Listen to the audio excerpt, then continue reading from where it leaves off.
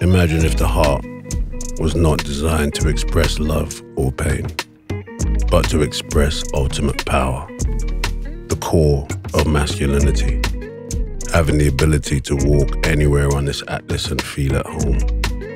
No matter what's going on around me, I'm still myself.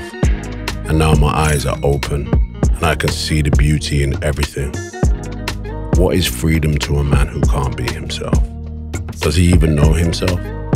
Who even makes the rules? Are you a rule maker or a law abider? But what is a rule maker if he can't abide by his own law? A preacher who doesn't practice what he preaches. But why are we still practicing when it's game time? The beauty of a focused man who takes his time but handles all his obligations. The brutal discipline of regulating yourself, having composure.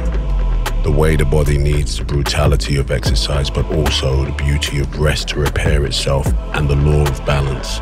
Whether I'm a man in a mansion or on the estate, by myself or with my best mate, rough and raggedy or dressed great, on a dinner date or at war wearing a breastplate.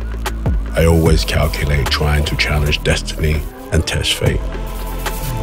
Welcome to my beautiful and brutal yard. May peace be unto you.